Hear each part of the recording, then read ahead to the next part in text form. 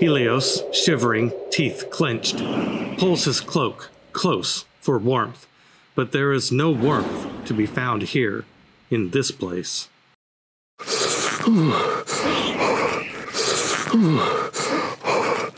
Oh, if only I had a fire.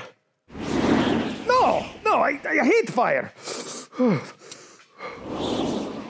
He trudges slowly, leaning into the murky, cold wind, his trusty axe slung over shoulder. The millennia-old stone path takes him around a boulder onto a jetty on the edge of an impossibly wide black river. Moored to the rickety wooden structure is an equally rickety wooden skiff, just big enough for two people. A desiccated Father Time figure stands in the bow, long tattered white robes and even longer silver beard, holding a long push-pole. From the end of that pole hangs a lantern. Fancy a lift, friend? No, I hate water. Takey favors you, then. It isn't water. The man holds out a gnarled old hand to assist, and Helios accepts, getting into the stern. I am Charon. Helios is stricken to recognize the name from childhood tales. Charon, the ferryman of Hades and the river Styx, a sole guide to the place of the dead. Hades? I am not dead. You are dead. I'm not dead. So say they all. A dead white hand from the river plucks at Helios's cloak, another at his arm, yet another his leg. He flinches, staggers, and almost topples, eyes terror-struck. Don't rock the boat. I hate boats. The skiff moves soundless through a dark void, the only light, the lantern lit from within an ill-natural glow. The river, a roiling mass of discombobulated, haunted souls. I hate death! Back in the land of the living, the rolling Targonian is a ghost ship, completely deserted, no sign of captain, cook, or crew, except on the command deck, where Aggee, Badia, and Rainbow huddle over a body, Helios. On his back, on top of crates, salt and burning candles arrayed in a circle around him. Badia kneels reverently beside the half-minotaur, busy chanting a spell enchantment on an endless loop. Is he dead, do you think? She checks for a pulse while Aggee listens for breath. He's breathing. A banshee howling ill wind suddenly assaults the ship, screeching like a metal band of demons. No wonder Omba and the crew fled. Maintain the salt. I'll protect the candle flames. Back on the river Styx, the ferryman propels the skiff with powerful strokes. Haunted, iridescent souls, a mixture of species, humans, giants, Atars, Tritons, claw manically at Helios, attracted to the purity of life, like bugs to a flame. What is that? What is that? Damn those needy souls. The needy souls claw at the boat, trying to clamber aboard, eager to get to Helios, to the warmth of his life essence. Helios quickly wraps the hands like a mother would a troublesome child trying to steal cookies. No. Are we there yet? Depends. What is your destination? On cue, as if someone had read Helios's mind, the tapestry of darkness pulls back like a theatrical curtain to reveal the greener pastures.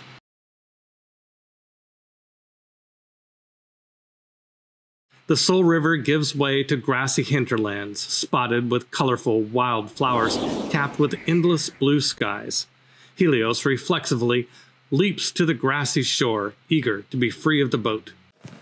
Do I owe you a fee? I'll collect on your next voyage. The ferryman pushes off from shore in search of his next fare. But what am I doing here? The boat begins to fade like a distant dream come morning. Sometimes you need to travel the river less paddled to get your soul right. Sometime later, Helios stands alone in a field of tall grass and wild flowers. The scene shifts like a mirage, slightly out of focus.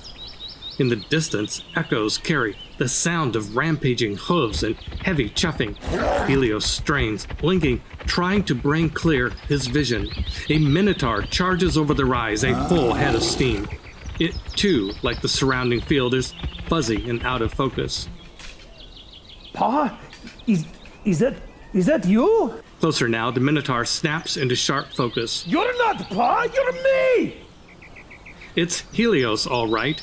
A divine avatar, a perfect replica of our Minotaurus friend in every way, except this faux version is the metaphysical concept of fear, dressed in Helios's armor.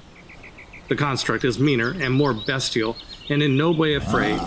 It raises its axe in challenge. Face your fears! Help! Somebody! Aggee, Adia, and Rainbow magically appear, answering his distress call. They are not, however, his mortal friends, but instead stylized, supersized figments of his imagination. The M&M crew, Mycenaean muses. The three muses take in the situation. What's the situation this time? A bull fights her. A tragedy in 3 acts. You're so damn predictable. Can we try a different story structure for once, please? You'd prefer what? Oh, dance fight!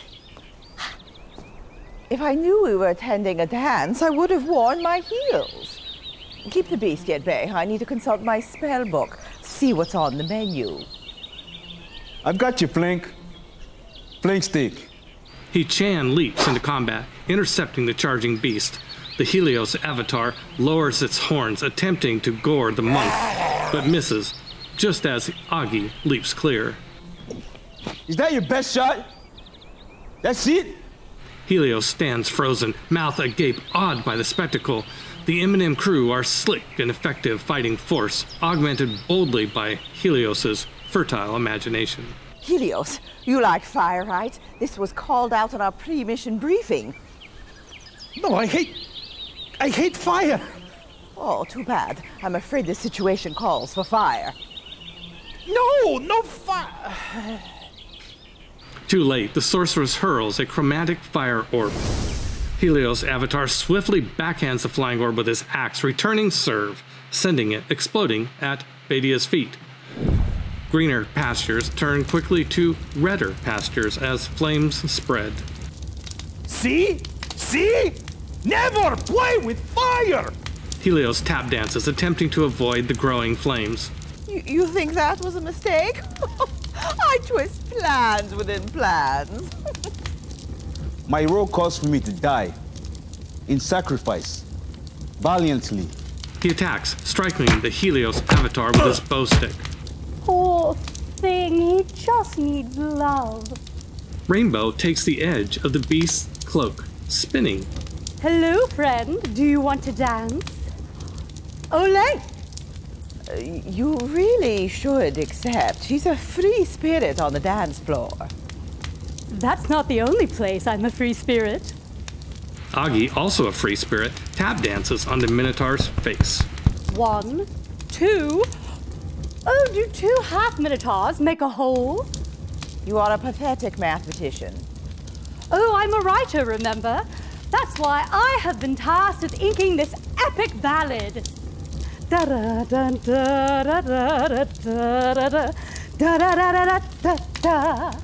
Helios' avatar gently takes her dainty hand, and for a moment they are prince and princess, engaged in a romantic waltz.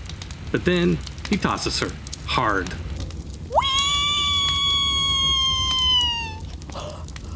Oh, do it again! That was jolly good fun! Rainbow flies 20 feet, performing a majestic ballet jeté. She stumbles the landing. Cheers rain down from the gallery. the universe mocking her roundly. She gets up, embarrassed and angry, nose raised to the camera. Well, you try dancing with someone with no feet and see how well you do. I guess it's up to me to end this dance battle. Dance like your balls are on fire, Cratton! Let's check in on Aggee Muse. With his bow stick of blur, Aggee plays the Minotaur's horns like a triangle dinner bell. Aggee, remember, if you kill him, he can't kill you. Don't change the script. We're in Hades. He'll find a mouth to jump into. The Helios avatar performs embarrassing shame damage. Open palm slap to Aggee's chest, driving him to the ground.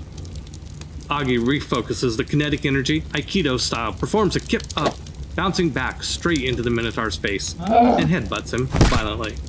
This is Helios' world, and you weren't invited into this lavish do.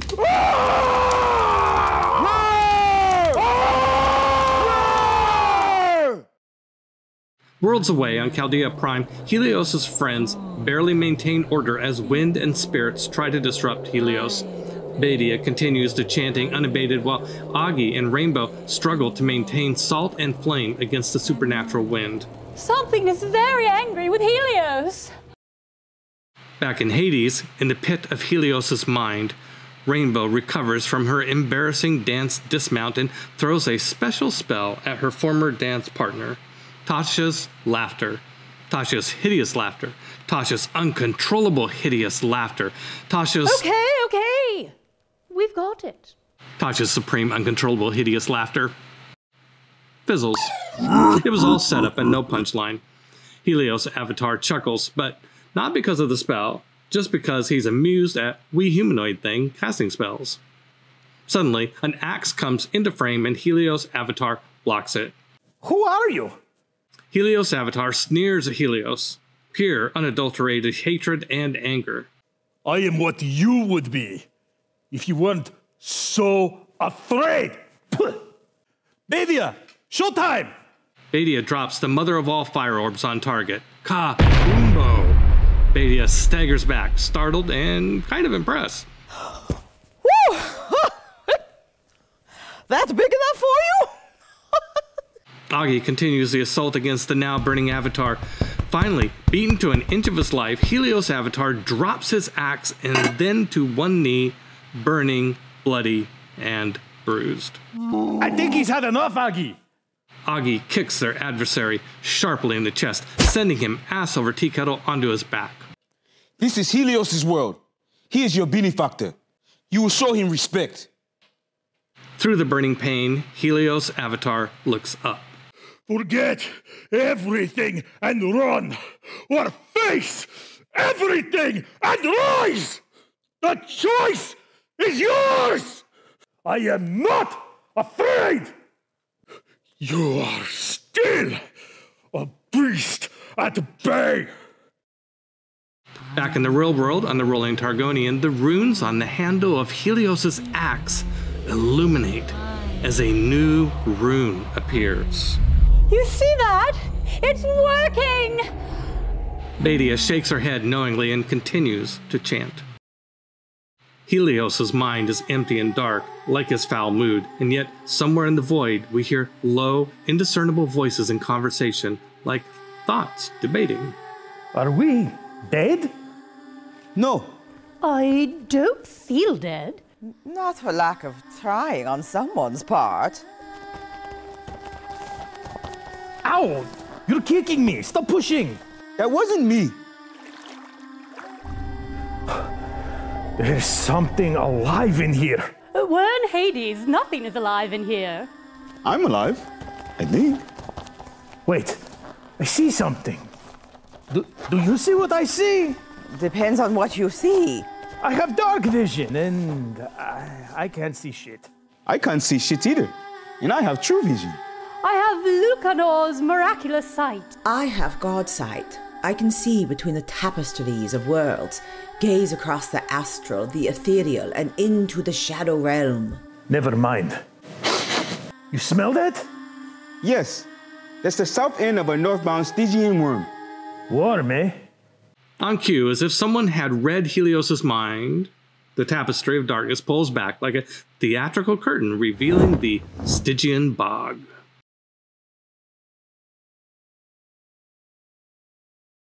Helios and his 3 muse companions stand in the middle of the most heinous, murky, damn swamp ever imagined.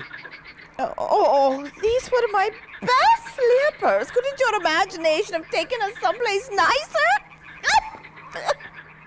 Oh, like the Elysian Fields. My Uncle Finn has a fine halfling hole there. A grand swamp to the horizon, saltgrass, pickleweed, and moss-covered cypress. And the worst of it, everything covered in brackish, green, pond scum and mucus that could have only come from the nose of a Cthulian elder. Ew! It's squishy! Do you mind? I am the shortest. Rainbow climbs onto Helios' back and shoulders.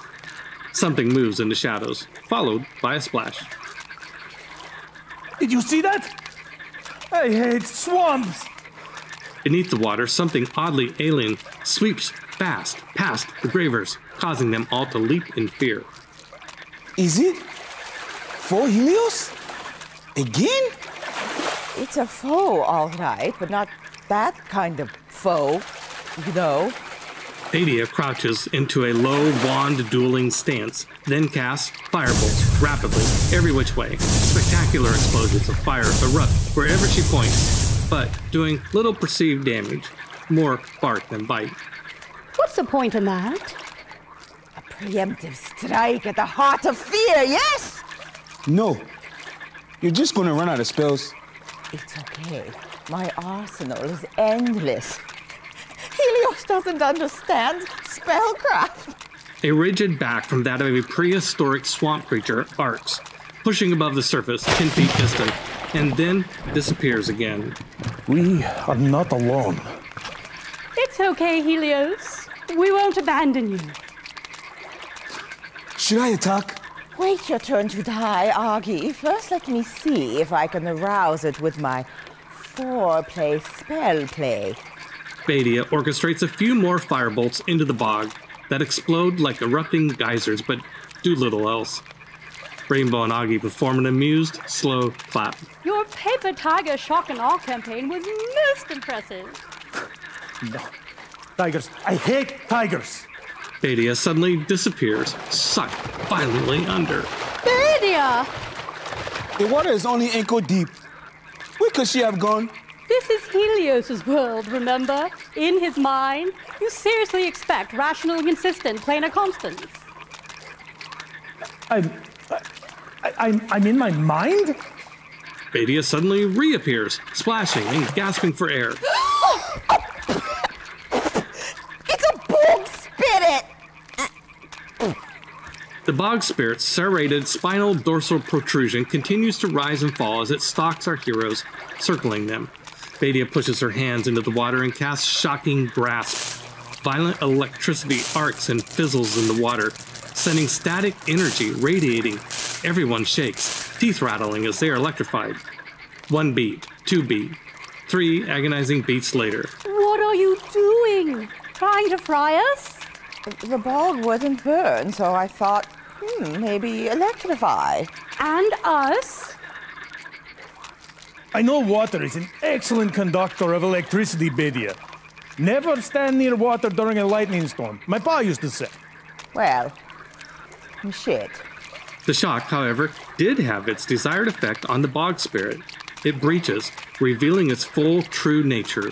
A plant, crocodile, unholy union.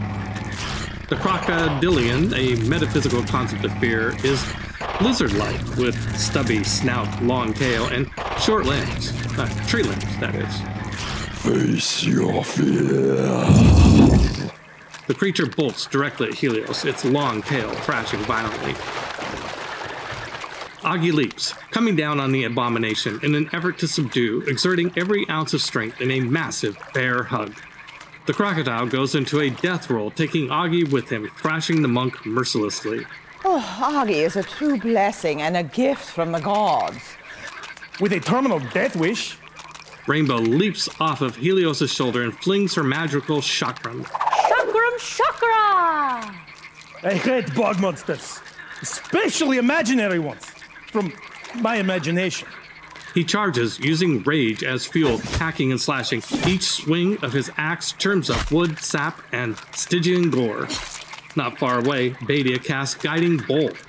She turns casually to the camera like a Rubinstein practitioner to a class of minor wizards, explaining the art of magic. Guiding Ball is a lesser spell related to Guiding Bolt. Admittedly, it has limited uses as the emphasis is on guiding balls, but since my good friend here is a ball... A flash of light streaks toward the bog creature and misses, shooting wide over its head. Wait for it. The flash of light arcs and comes back around, hitting the croc in the back in a radiant explosion of rainbow light. Badia returns to the classroom lecture. And that, folks, is how it is done proper, because I have a divine soul which makes me favored by the gods. Look it up. Which gods are those exactly, Badia? Mycenaean? Norse? Anum? All of them. Go away. Back to the death roll. The bog croc is on high spin cycle. All we can see is a spinning vortex of water, teeth, fists, tail. It's all too much to grok. It's so confusing. The bog croc's thick wooden tail whips out and slaps Helios, sending him sailing 10 feet. Rainbow attempts a sneak attack, but how do you sneak up on a crocodile on high spin? Exactly, right? The chakram goes into the churning mess and gets spit out. Okay, well, that was pointless. Get up, you big oaf. This is your quest. You should get in there and take care of it. Why am I doing all the heavy lifting? Helios charges past her, hacking at the creature's tail like a lumberjack. Bam, bam, bam, bam. Finally, the tail comes clean off. In the tumult of agony, the bog spirit jettisons Aggee, flinging him up like a rag doll, landing awkwardly at Rainbow's feet. You see that? It was like I was wrestling a mountain. You fancy yourself Hercules now, Some legendary hero. Why not? I think I can. Badia gathers with him, in support of Helios, as he stands over the dying bog spirit. What are you? Everything you fear. I am not afraid. Forget everything and run. Face everything and rise. The choice is yours. I choose to leave this place. Yeah, I'm out. I'm done. Back on the rolling Targonian, the runes on the handle of Helios's axe illuminate as a new rune appears. Oh, there's another one! You see it? I don't know what's going on in there, but it is working! Badia smiles, continuing to chant. Aggee pours more salt into the circle as insurance. How do you imagine he's doing without our help? Helios's mind is empty, dark, angry, hot, and yet somewhere in the hot void we hear low, indiscernible voices in conversation, like thoughts debating. Bloody hell! It's hot in here! Where are we this time? Oh, better not be a labyrinth. I know you Minotaurs love labyrinths. No. We don't. It's a popular misconception. My people hate labyrinths. Really? Do tell. Hello? Prison? Confined to wandering around, lost in the dark forever, like in this bloody hole? Well, there you go. You learn something new every day. Where to now? Act 3. We face the crucible. There is no we. I am going it alone. Is that wise? Are you quite certain? Yes. I have to face my own fears, alone.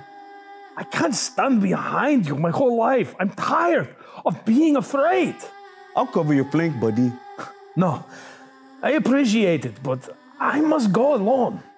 On cue, as if someone had read Helios's mind, the tapestry of darkness pulls back like a theatrical curtain, revealing the tinderbox.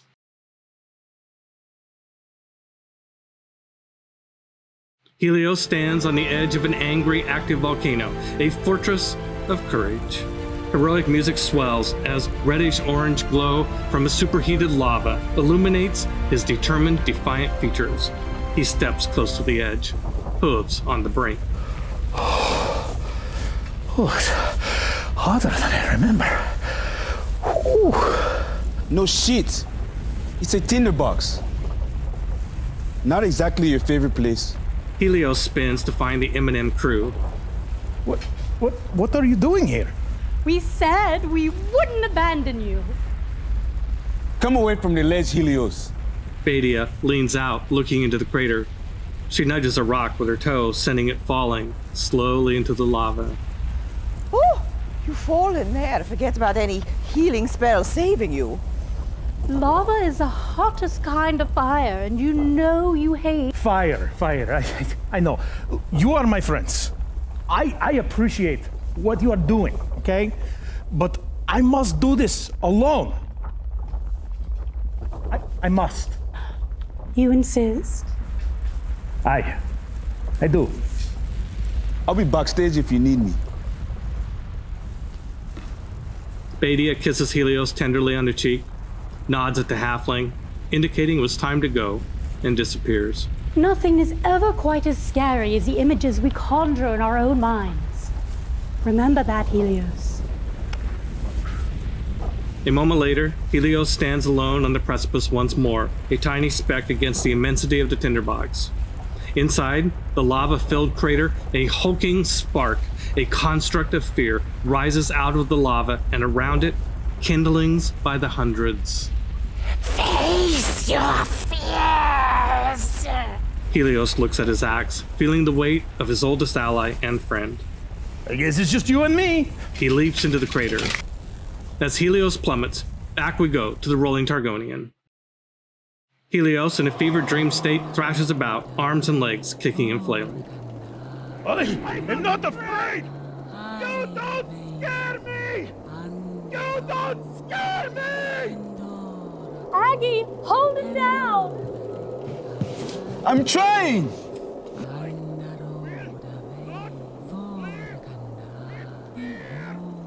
Together, the two try to keep Helios subdued, but the Minotaur is bucking like a bronco, and much too strong for the pair. A hoof kicks wide, disrupting the protective salt line. Oh, fix the salt! Aggee pours more salt, but loses his leverage on Helios. The big man's hand flails and almost knocks over a Dingo! Rainbow quickly puts it to rights before it falls. The demon inside Helios is more than they can contain. Badia! Badia just shrugs and continues to chant, afraid to stop. Helios almost sits up. We're losing you. Something large lands on Helios' chest, pinning him. It's Snaggle. The Gekon's weight and downward pressure is sufficient to keep their friend from doing any more harm. Fodder.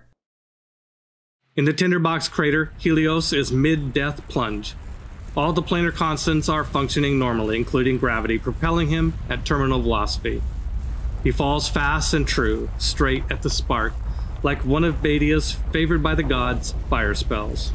I am not afraid! On Helios' axe, the last remaining rune comes to life. I do love fireworks. He raises the axe, ready to strike. Helios and the spark come together in a titanic explosion, setting off volcanic fireworks.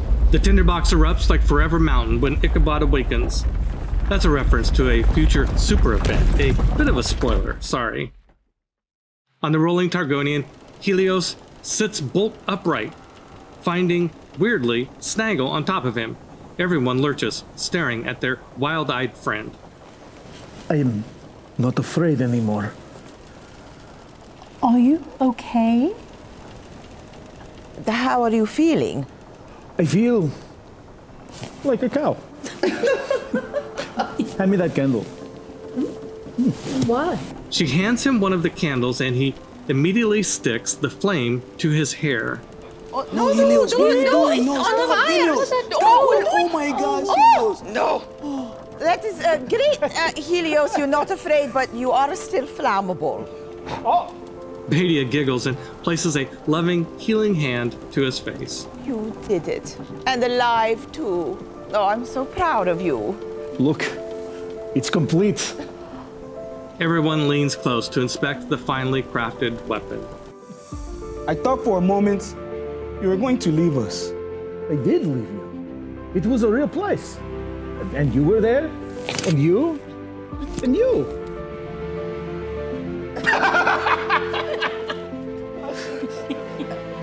Suddenly, a column of light cascades down from the heavens, casting Helios in a halo of starlight.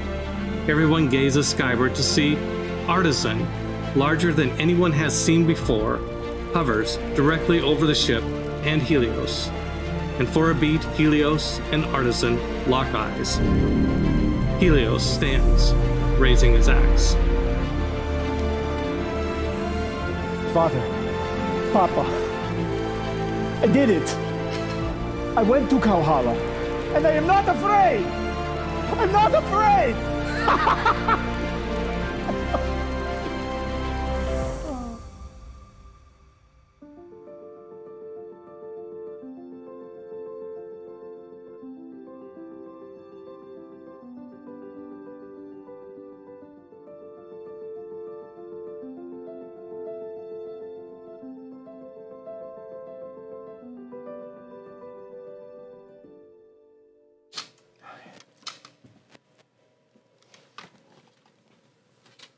Father, Papa, I did it. I went to Valhalla, and I am not afraid. I'm not afraid. I'm not afraid. Oh. I got the timeshare too. You should all come. It's great. Oh. Yeah. You can go. There's blackout dates are Monday through Saturday. Are the snacks included? No. Oh, well, it's not nearly as enticing. But still, thank you. The cheese is if you don't ask questions.